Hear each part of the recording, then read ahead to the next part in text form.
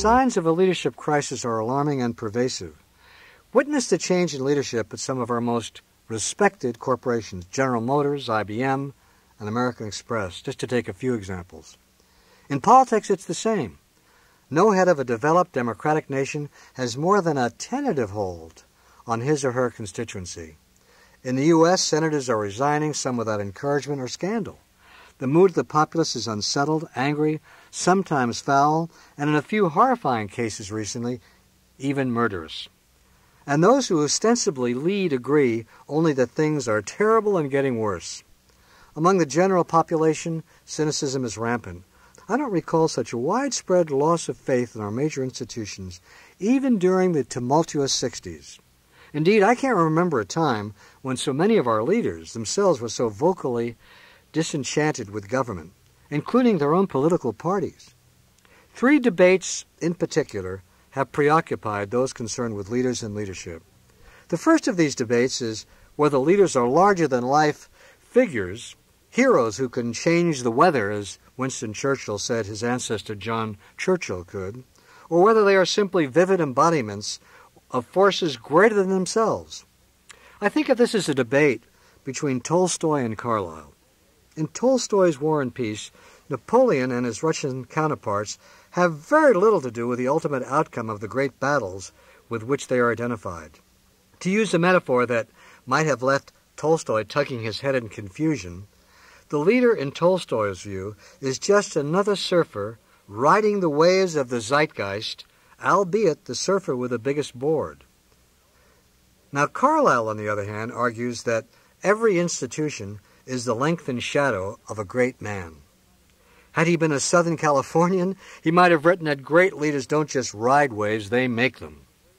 A second false dichotomy is whether leaders are born or made. This debate is sufficiently widespread to have inspired a cartoon in which a very nervous teenager presents a report card blackened with F's to his CEO father and asks, "What do you think, Pop, genes or the environment?"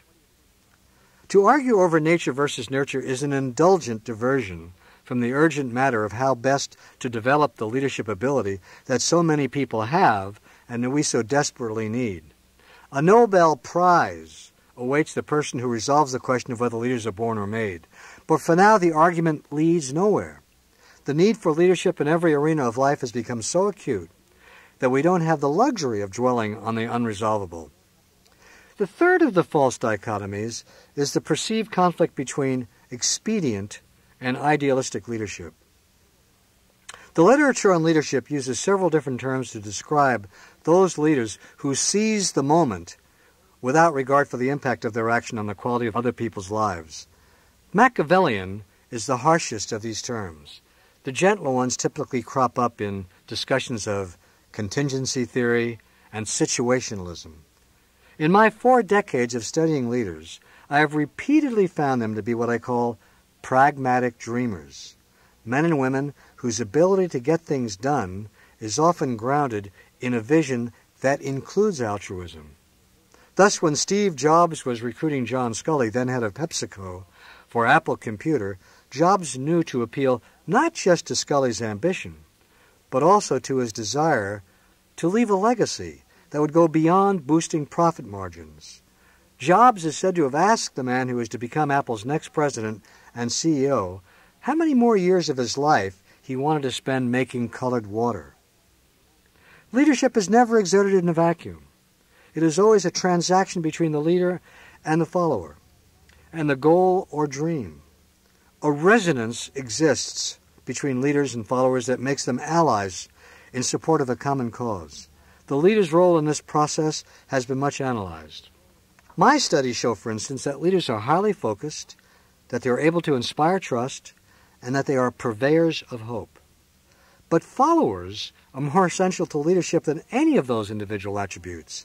As Gary Wills writes in Certain Trumpets, The Call of Leaders, the leader most need followers. When those are lacking, the best ideas, the strongest will, the most wonderful smile have no effect. Leaders are capable of deep listening. Gandhi demonstrated that when he traveled throughout India learning the heart of his people. But what distinguishes leaders from say psychotherapists or counselors, is that they find a voice that allows them to articulate the common dream. Uncommon eloquence marks every great leader, but I have yet to see public speaking listed on a resume. We seem to regard the ability to galvanize an audience as something almost tawdry, even dangerous, yet it was the eloquence of Martin Luther King Jr., grounded in the cadences of thousands of his father's sermons, that gave him the voice of a national, even international leader. That fact should be kept in mind by anyone trying to draw up a curriculum for future leaders. Effective leaders put words to the formless longings and deeply felt needs of others. They create communities out of words. Franklin Roosevelt, who challenged the nation to overcome its fears. Winston Churchill, who demanded and got blood, sweat, and tears from his people. Albert Schweitzer, who inspired a reverence for life. Albert Einstein, who gave us a sense of unity in infinity. Mahatma Gandhi, David Ben-Gurion, Golda Meir, Anwar Sadat, who rallied their people to great and humane causes. Jack and Bobby Kennedy, and Martin Luther King Jr. All are gone now. Where are their successors? Why have we not had any true leaders in the White House in a generation? Why are there no potential presidents who inspire or even excite us? Where, for God's sakes, have all the leaders gone? In the last 2 decades, there has been a high turnover and appalling mortality, both occupational and actuarial, among leaders. The shelf life of college presidents and CEOs has been markedly reduced. Corporate chieftains' days at the top seem to be numbered from the moment they take office. Things are no different in politics of public service. More distinguished people announce that they will not seek the presidency than announce that they will. The problem isn't just ours. It's worldwide. No country from here to Great Britain to France to India has the kind of leadership it once had and now needs more urgently than ever. The notion of the public good, the common accord, has always been at odds with traditional American individualism, but it blew apart in the explosive 60s when virtually every institution came under fire. We lost our leaders, found no one to replace them, and decided to do it ourselves. We questioned everyone in authority and every institution. We formed blocks of like-minded people to agitate for what we wanted and oppose what we didn't. Bereft of leaders and bereaved, we turn on the managers and bureaucrats, the organization men and women who had reduced great private corporations to money mills and great public institutions to red tape. They had not made life easy for us, and now we were going to make life difficult for them. As individual autonomy waxed, institutional autonomy waned. External forces impinged and imposed more and more on the perimeter of our institutions. The incessant concatenation of often contrary demands grew. The government had for decades assumed more and more power over corporations and institutions. Now the people were challenging not only the government, but the corporations and institutions too. An incessant, dissonant clamor grew. This fragmentation, which existed in virtually every organization, marked the end not only of community, a sense of shared values and symbols, but of consensus. There was Lyndon Johnson pleading, "Come, let us reason together," at a time when all these factions scarcely wanted to be together. As Abbie Hoffman said when accused of conspiracy, "Are you kidding? We couldn't even agree on lunch." Everyone went his or her own way. No one wanted to be part of mainstream America. Everyone wanted to be black or Chicano or a woman or a gay or a Native American. The very idea of the much heralded melting pot, or even a milder assimilation, was suspect. A new form of politics was invented, King Caucus, who has more heads than Cerberus, and contending queens who cry, "Off with their heads," as they play croquet with flamingos. It was a politics of multiple advocacies, vocal, demanding, deliberately out of sync, made up of people who were fed up with being ignored, neglected, excluded, denied, subordinated. In the 60s they marched. In the 70s they sued. The law had suddenly become the court of last resort. Now our new reliance on the courts has not only diminished the autonomy of institutions, it has threatened the autonomy of the individual. We use the law now more as a weapon rather than as a tool. It is less and less the basis for our common accord and more a primary source of our continuing discord. The confusion, ambiguity, and complexity of the law, augmented by conflicting judicial interpretations, tend toward paralysis. Worse, court judgments have begun to replace expertise as the ultimate measure. In this new anarchic state, Americans see the law less as an instrument of protection than as an instrument of assault. We are less interested in preserving our common rights than in exercising our individual rights. And versus is now the preposition of choice. I versus you, me versus them. We see life in an adversarial light now, and the leader as a leading adversary. We haven't just lost consensus. We've deliberately polarized ourselves. Each of us is a majority of one. I and me against the world. Decades of organization men have spawned, perhaps inevitably, anti-organization men. Junior executives rank their fealty to their own ambitions above any loyalty to the company. And why not? Traditionally, American corporations have seen their employees as adversaries, not allies. Business with a large B is the concentrated epitome of our culture and is inseparable from it. Environmental encroachments and turbulence, the steady beat of litigation, the fragmentation of constituencies, along with their newfound eloquence and power, multiple advocacy, conflicts between internal and external forces, and an every-man-for-himself climate in the executive suites have turned corporate chiefs into broken field runners, dodging, ducking, moving fast, and demanding golden parachutes to soften the inevitable fall. More and more chiefs, aware of the rancorous mood of the Indians, play it safe. Such people avoid trouble, but they also diminish the possibility of progress. The sense of individual responsibility that animated the Constitution has vanished. As both chiefs and Indians now trumpet the new credos, it's not my job and it's not my fault. Newborn babies are dressed in designer diapers. Little children are pushed into boutique nursery schools where excellence is measured by the cut of one's polo shirts. Young people no longer dream of going to the moon or even making a better mousetrap. They dream of money and know that the best things in life, VCRs, cellular phones, beamers, dinners at the Four Seasons or Spagos, aren't free. They don't vote, of course, believing that politics are obsolete along with politicians. These days, each of us is part talent, part ambition, and part conscience.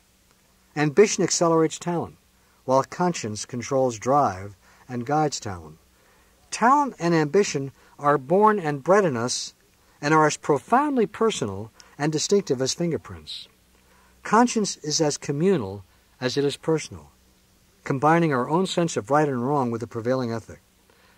Instead of opposing this anarchic turn, far too many public and private sector chieftains have opted for a kind of anarchy themselves. The new corporate order disavows fidelity to employees, businesses, factories, communities, the nation, or even products.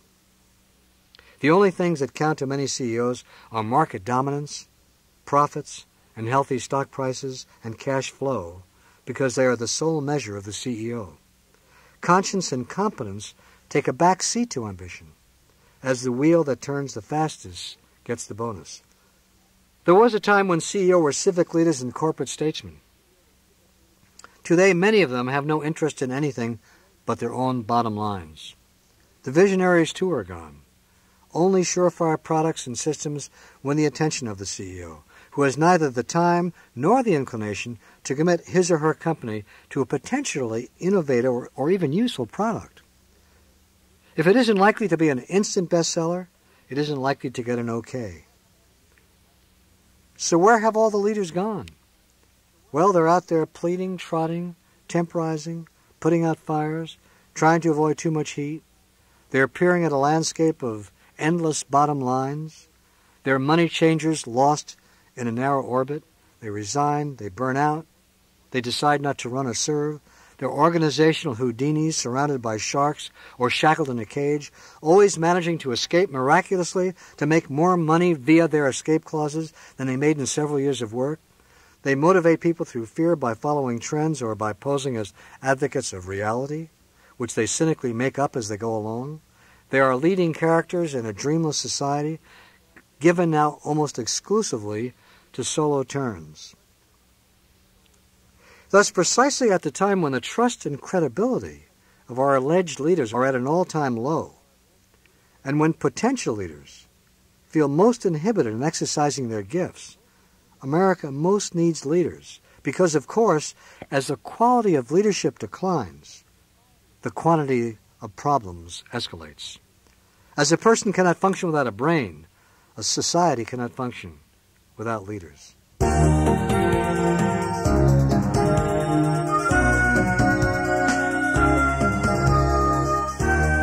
In any crisis, the first sign of recovery is hope. And Dr. Bennis points out that it's not as dark as it may seem, and hope itself lies in the very qualities of successful leadership.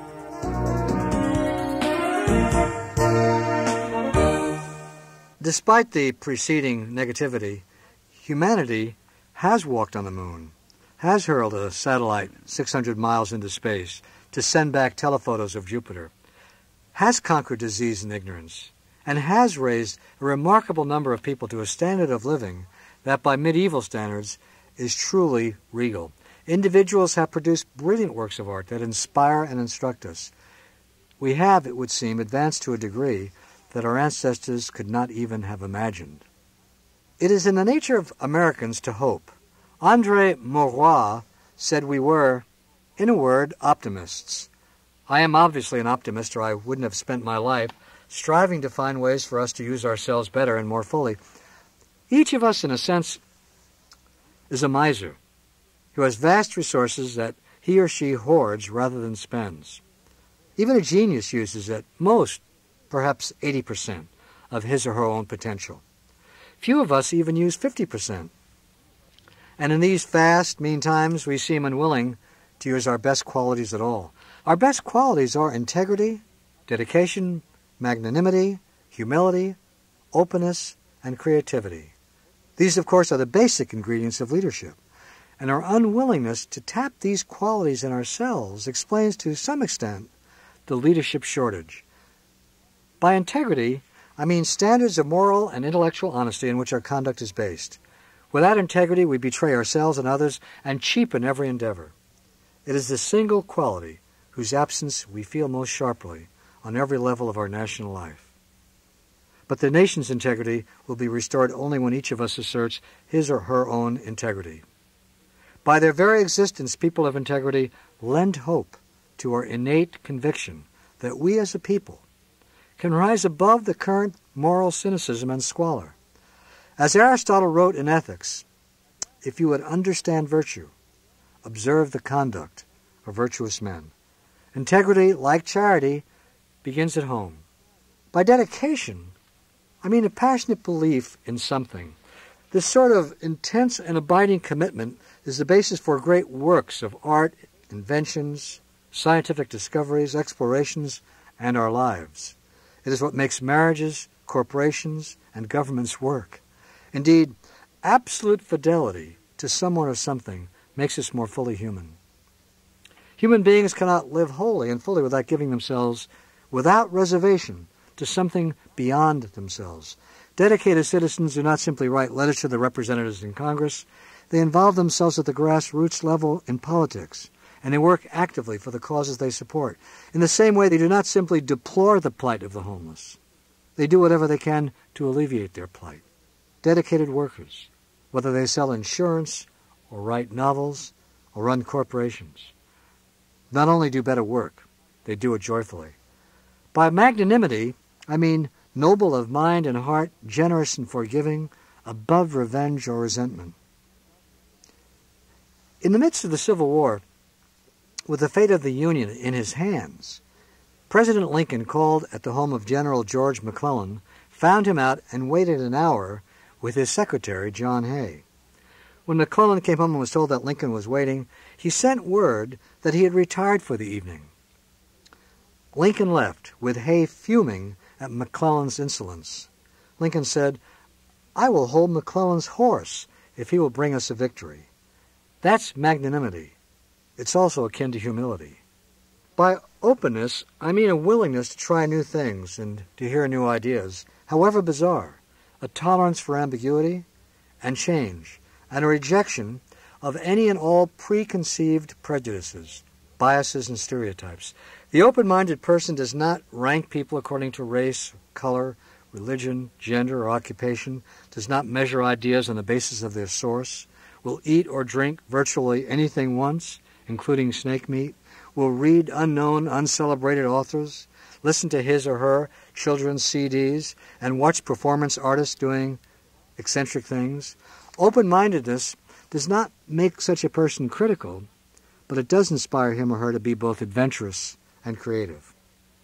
Creativity is something that we are all born with, and that almost all of us, somewhere along the line, manage to lose. We don't really see the world around us. We may see a flower, but not the miracle of it.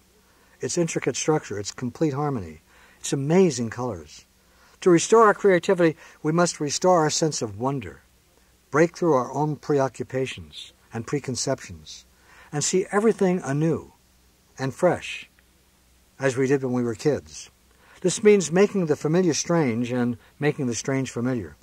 The more our work makes us specialists, the more we must strive to remain or become generalists in other matters, to perceive the interconnections between science, ethics, aesthetics, and to avoid becoming skewed and lopsided. All of humanity's pursuits are connected after all, and we remain ignorant of those connections at our peril. Integrity, dedication, magnanimity, humility, openness, and creativity, or more succinctly, two things, vision and virtue, are in all of us, however rusty or dormant they may be.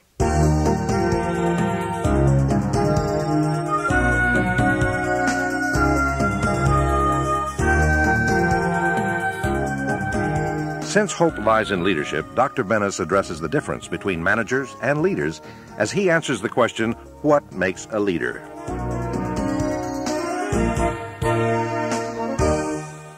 To survive in the 21st century, we're going to need a new generation of leaders. Leaders, not managers. This distinction is an important one. Leaders conquer the context, the volatile, turbulent, ambiguous surroundings that sometimes seem to conspire against us and will surely suffocate us if we let them. Managers surrender to the context. Well, there are other differences as well, and they're crucial. The manager administers, the leader innovates. The manager is a copy, the leader is an original. The manager maintains, the leader develops. The manager relies on control, the leader inspires trust. The manager has a short-range view. The leader has a long-range perspective. The manager asks how and when. The leader asks what and why. The manager has his or her eye on the bottom line. The leader has his or her eye on the horizon. The manager accepts the status quo. The leader challenges it. The manager is the classic good soldier. The leader is his or her own person. The manager does things right. The leader does the right thing. Field Marshal Sir William Slim led the 14th British Army from 1943 to 1945 in the reconquest of Burma from the Japanese. It was one of the epic campaigns of World War II. He recognized the distinction between leaders and managers when he said, "Managers are necessary. Leaders are essential. Leadership is of the spirit, compounded of personality and vision. Management is of the mind, more a matter of accurate calculation, statistics, methods, timetables, and routine." Well, I've spent years talking with leaders, including Jim Burke, at Johnson & Johnson, John Scully when he was at Apple, television producer Norman Lear, up to 150 other leading men and women, some famous, some not. In the course of my research, I learned something about the current crop of leaders and something about leadership that will be necessary to forge the future. Now, while leaders come in every shape, every size, every disposition, short, tall, neat, young, old, male, and female, every leader I talked with shared at least one characteristic, a concern with a guiding purpose, an overarching vision. They were more than goal-directed. As the late aerialist, tightwire walker Carl Wallenda said, "Walking the tightwire is living. Everything else is waiting." Leaders have a clear idea of what they want to do, personally and professionally, and the strength to persist in the face of setbacks, even failures. They know where they are going and why. But leaders don't just appear out of thin air. They must be developed, nurtured in such a way that they acquire the qualities of leadership. One of my favorite quotes is by E.B. White, the essayist, who once said, "I wake up every morning determined both to change the world and have one hell of a good time. Sometimes this makes planning the day a little difficult." Every leader today shares a similar wake-up call and charge, both to change the world and have a good time doing it. But I would add an important footnote. The noble mission of the leader cannot be used to justify the means. In the leadership arena, it's character that counts. I'm not saying this casually. My convictions about character-based leadership comes from years and years of studies, observations, and interviews with leaders and with the people near them, their direct reports, and their board members. You could say that my work has been very much that of a reporter. I've been listening to people, letting the data pour over me, taking it all in through osmosis, and then trying to make some sense of what I hear and see. I was also inspired by the first line of one of the great novels, perhaps the greatest novel of love ever written, Anna Karenina. And the first sentence goes, "All happy families are alike. All unhappy families are peculiar in their own ways." I was interested to see if all successful leaders were alike, and I was looking for their similarities. Two propositions have guided my thinking and work. Let me return to the word character. Character is a word that comes from the Greek, engraved. It's from the French, inscribed. It isn't just a superficial style. It's got to do with who we are as human beings and what shaped us. I also believe that character is a continuously evolving thing. Unlike some Freudians, I don't think it stops at age 6. I think we continue to acquire and to grow and develop throughout our lives. The corollary of this is that the process of becoming a leader, to me, is very much the same process as becoming an integrated human being. So I see a real connection between what it takes to become a leader and the process. Now, when you look at the typical criteria that most organizations use to evaluate their executives and managers, typically there are 7. Technical competence or business literacy is 1, knowing the territory of the business. People skills, that's the capacity to bring out and motivate people. Conceptual skills, they want to know about results or track record. They look at taste, that is the capacity to choose terrific people. Judgment is the 6th, the ability to make wise decisions in a fog of reality and uncertainty. And finally, character or integrity, the capacity to walk the talk.